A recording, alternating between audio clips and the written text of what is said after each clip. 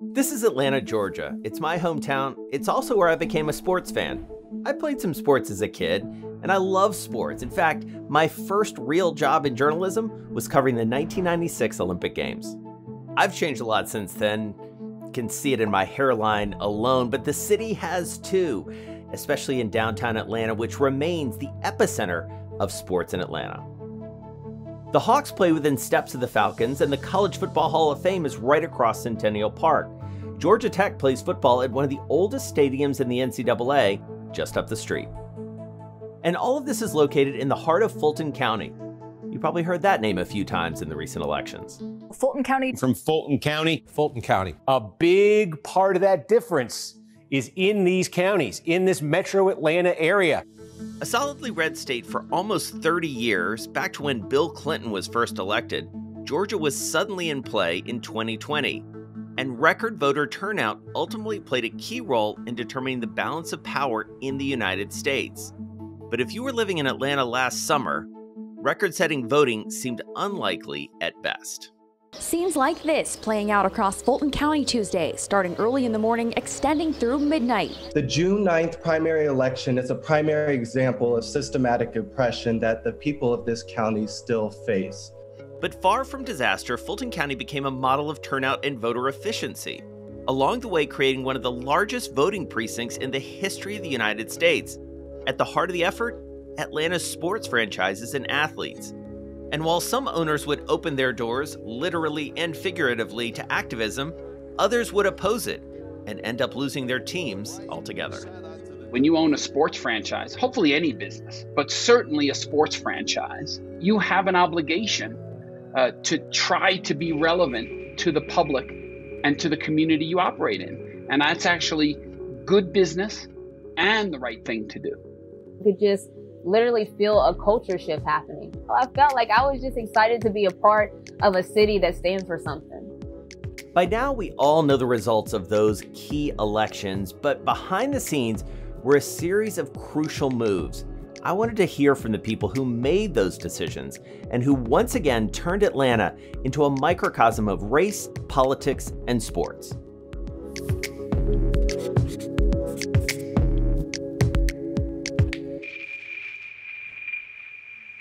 Now look, I know Atlanta doesn't boast the championships of New York, Boston, or LA. It's nowhere close, sadly, but Atlanta's long been a sports town, and the history of its athletes and teams, well, it's inextricably tied to its central role in the civil rights movement. Well, in my days in Atlanta as a child, there was a pretty strict system of segregation. The birthplace of Martin Luther King Jr., and the home to luminaries such as Andrew Young and the late Congressman John Lewis. Atlanta, which once billed itself the city too busy to hate, has also been home to some of the most exciting, legendary, and controversial sports figures, franchises, and events of the past 50 years. In 2020, with sports largely sidelined by the global pandemic, those downtown Atlanta teams didn't fare so well, even if there was no one there to see it. The Hawks missed the playoffs again, and the Falcons, well, they found new ways to lose. But on those same courts and fields, both athletes and owners made generation-defining decisions. Now, I wish I could take you back to Atlanta, show you all of this myself, but the global pandemic won't allow for that either. So I'm going to do the best that I can from here in my daughter's bedroom in New York. Okay, so let's look at the players here. Here's downtown Atlanta. This is State Farm Arena. It's where the Hawks play.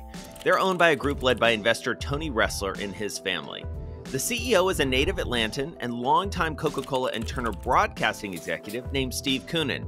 And up until recently, the head coach of the Hawks was Lloyd Pierce. He's part of a new generation of young activist NBA leaders. All three of these men played a huge role in turning the stadium into a voting center.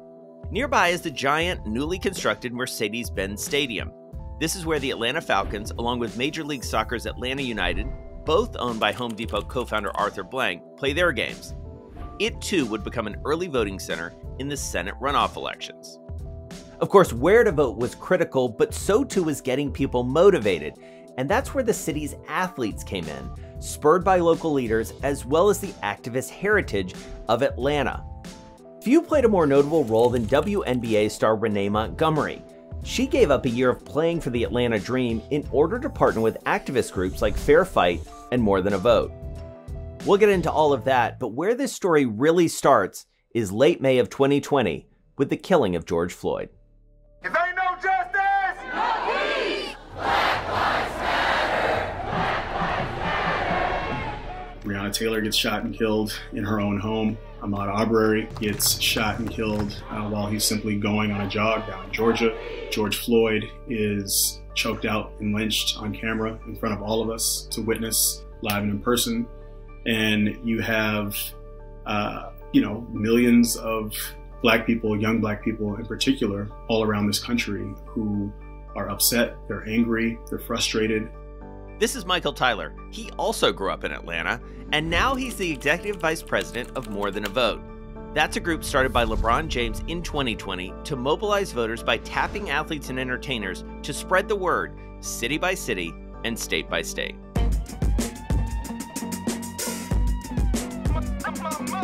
I want a righteous anger. The key is to be able to channel that anger. I think a lot of the athletes themselves felt the exact same way. I think what it did was crystallize for all of us the need to form an organization like this, realizing that the best way to fight back in this moment and to create a more just society for our communities is through the electoral process. When I think back to the summer of 2020, I just think back to all the passion in the city.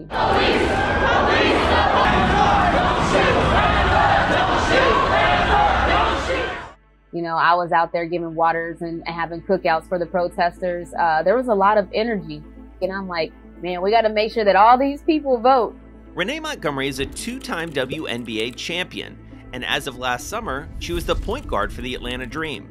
But in June, she announced she would opt out of the 2020 season, deciding to dedicate her time to social justice. And a big part of her message was relatively simple: vote. Big news this week when Atlanta Dream guard Renee Montgomery announced she was going to skip the upcoming 2020 WNBA season.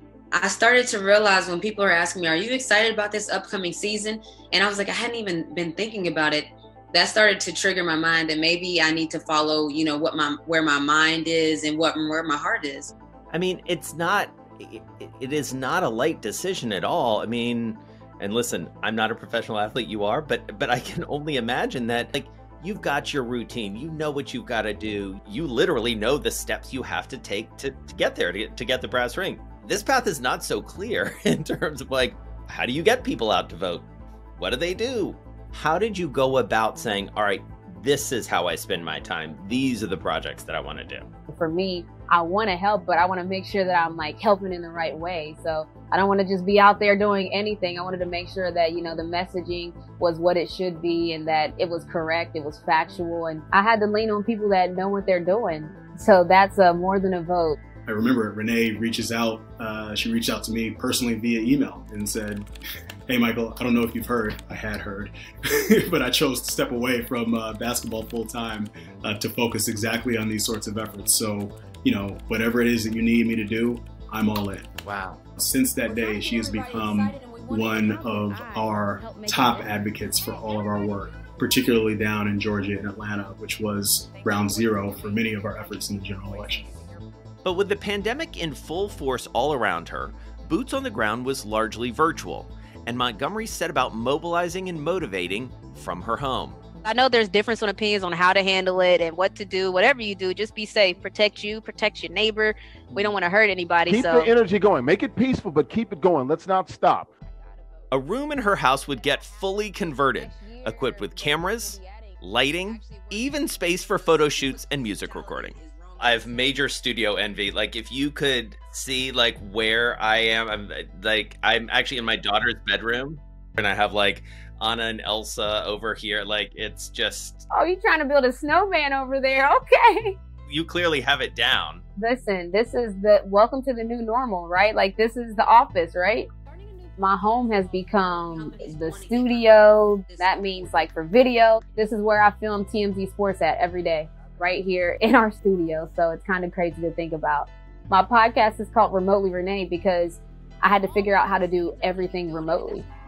Montgomery would also create initiatives around increasing involvement in local politics, She raised money to improve education at HBCUs and spoke to a lot of people about voting. What do you tell young people, and how are you encouraging them to get out there, register, and vote? One of the things they're going to tackle is voter suppression. As you spoke about earlier, I'm here in Georgia, so that's my connection, my strong tie with them, and I'm excited to get things going with More Than a Vote campaign. I've heard people tell me I'm not into politics, but I want to remind them you may not be into politics, but politics is into you. Hello, thank you. It decides whether you make a minimum wage. It decides whether you get a stimulus check. It decides whether you get charged with a misdemeanor or a felony. For Renee and for these athletes writ large, it speaks to their understanding of the power of their own voice. Right. And they know that, no matter how individually they choose to leverage it, they know that there's power.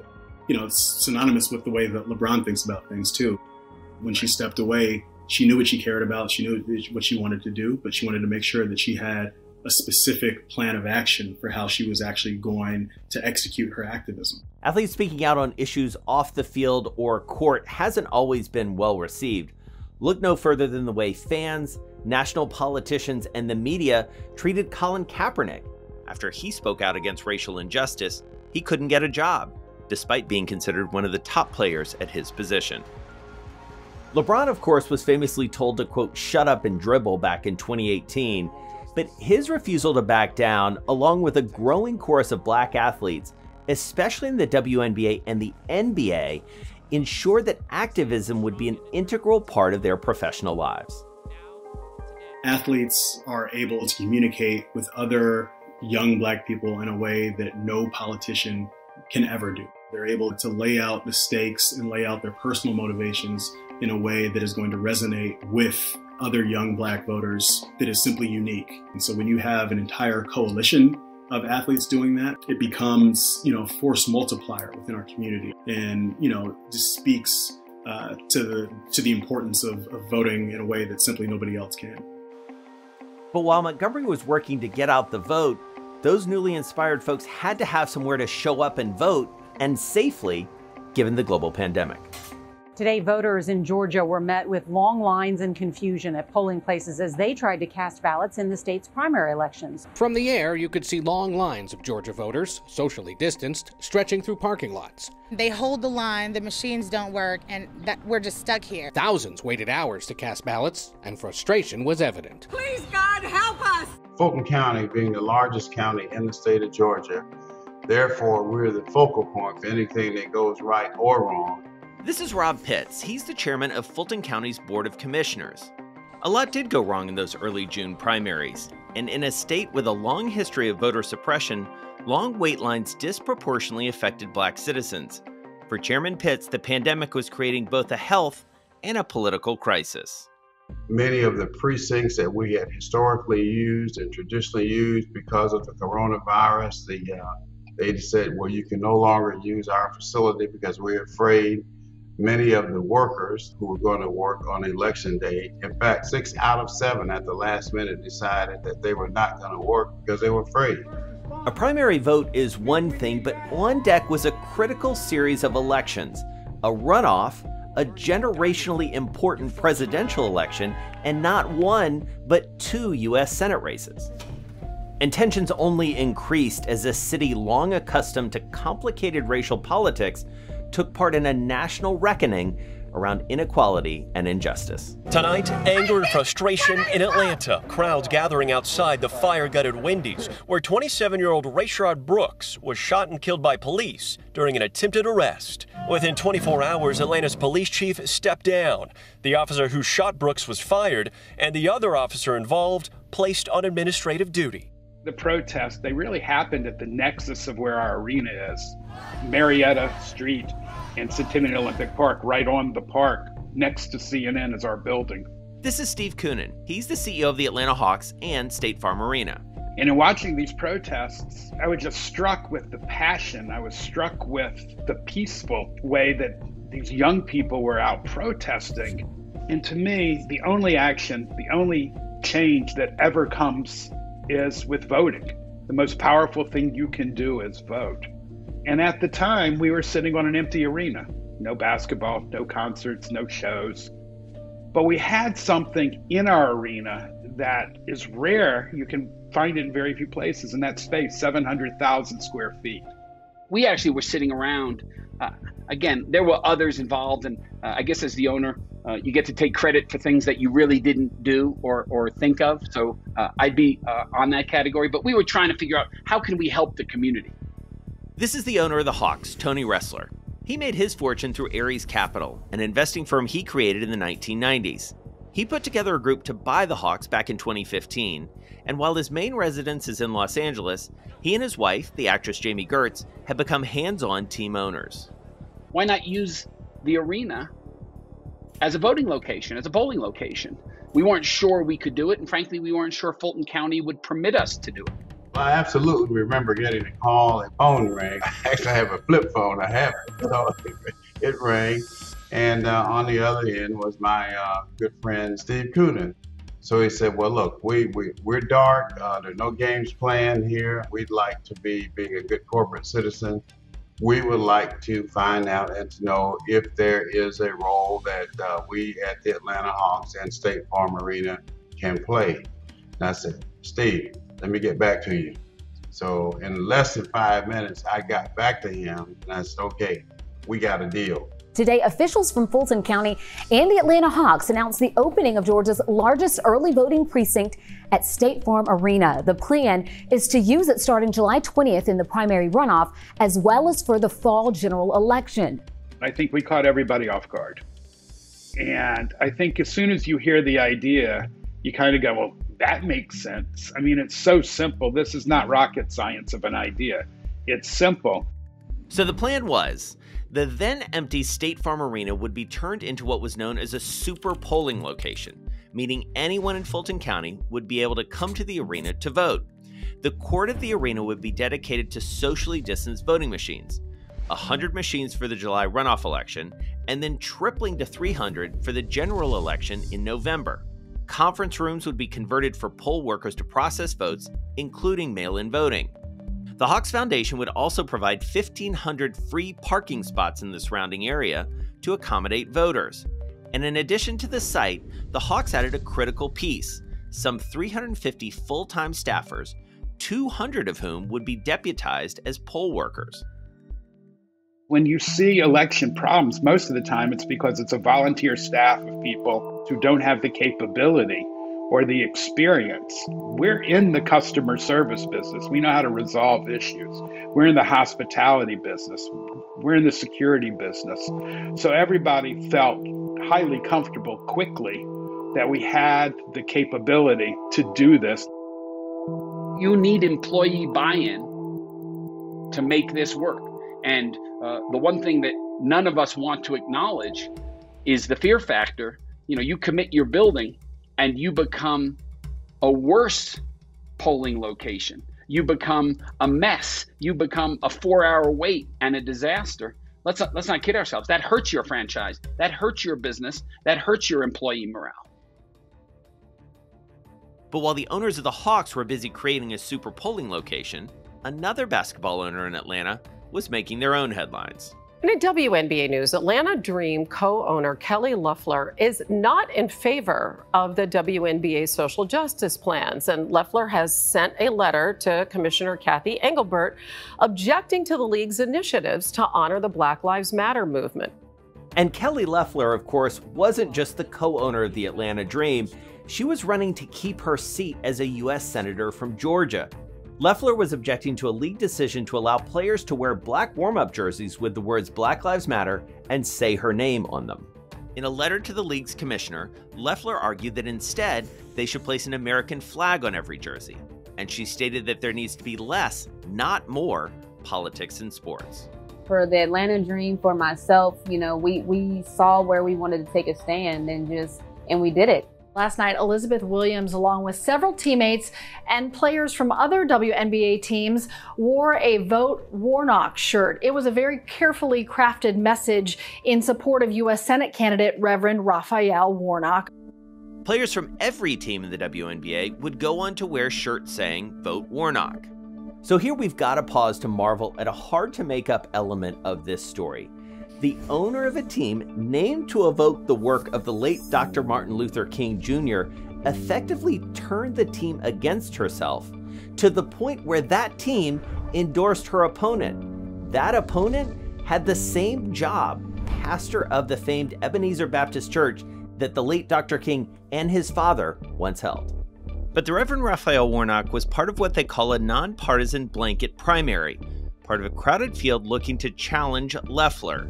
And according to research by the Washington Post, the exposure helped boost Warnock's campaign at a critical time. 48 hours after the WNBA players started to wear his name, the campaign raised $183,000 and attracted 3,500 new grassroots donors. And by the time the election in November rolled around, Warnock was the only real challenger left for Loeffler. We did our homework and we used our platforms. And those are the same platforms that a lot of people, they tried to overlook, but we all band together and we used our platforms for something that we believed in. And it was only a few weeks after the WNBA players endorsed Warnock that NBA athletes would grab the sports world's attention. The Milwaukee Bucks have reportedly decided to boycott Game 5 against the Orlando Magic in protest of the police shooting of Jacob Blake. The Bucks would boycott the game after police shot and paralyzed Jacob Blake in Kenosha, Wisconsin. The other teams in the bubble in Orlando followed suit, and NBA playoff games came to a halt, along with most of the rest of the sports world, from Major League Baseball to pro tennis. All eyes turned to the NBA for the next move. The Milwaukee Bucks were the team that decided they weren't going to play, but it also took the rest of our league and the rest of the teams that were playing that day to make that same decision. This is Lloyd Pierce. During the 2020 season, he was the head coach for the Atlanta Hawks. This was, in essence, the moment that we were preparing for. We had had our meetings as coaches and trying to strategize on what we could do best to support our players when the time was right. Well, that was the time. That was the moment. The Hawks, of course, weren't in the NBA bubble at the time, having missed the playoffs for the third year in a row. Have I mentioned that it's a little tough to be an Atlanta sports fan?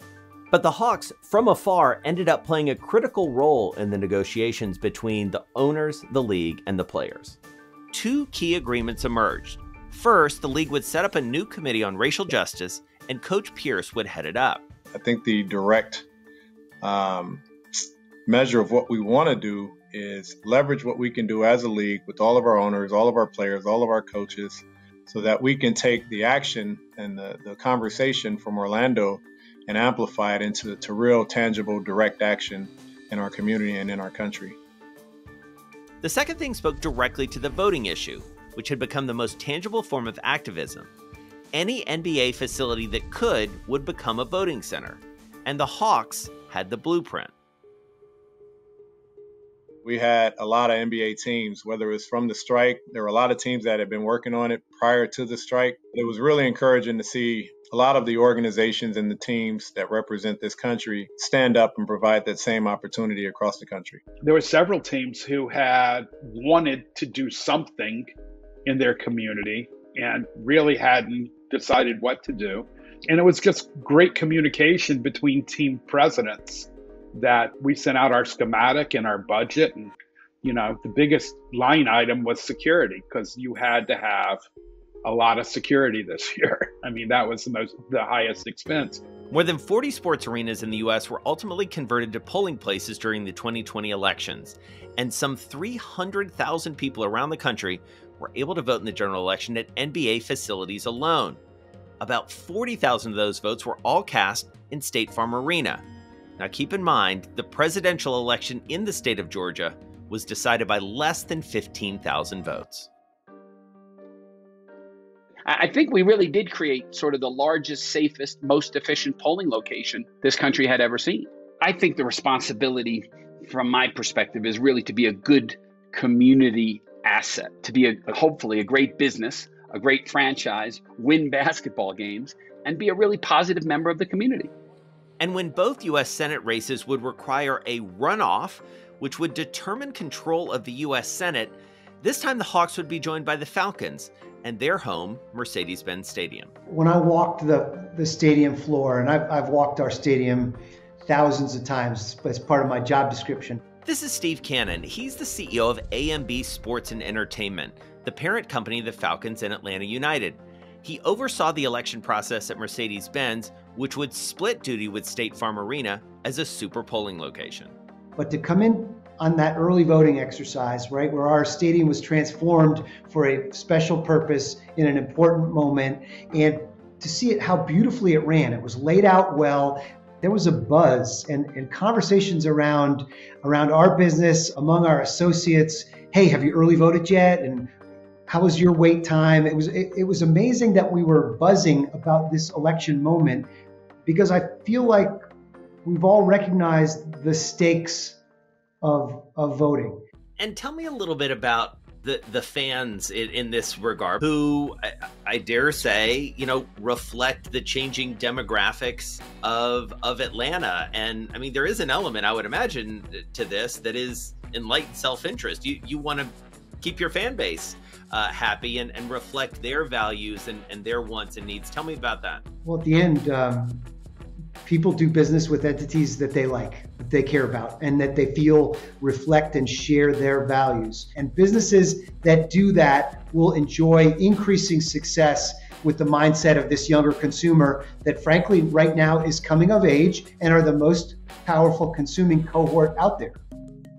The shift on the part of the owners to not just embracing but encouraging activism can't be overstated. It has spread to the college and even the high school level. It's also a reminder to those owners that this isn't just any old asset.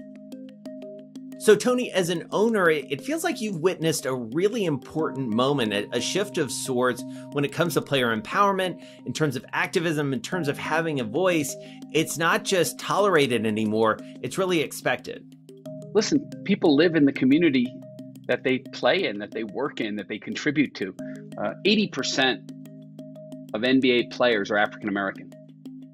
These are our business partners. So to me, we should try to help support our business partners in any way possible and our communities. The idea of having a voice and the idea of being good business partners and the idea of standing up for what you think is right. I think that's all part of what the NBA is trying to achieve. In the runoff, Kelly Loeffler, of course, lost that Senate seat. She ultimately decided as well to sell her stake in the Atlanta Dream, and Renee Montgomery would go from player to part owner.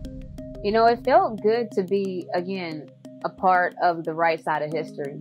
We're Black women. There's a lot of Black women in the WNBA. Majority of the league is minority.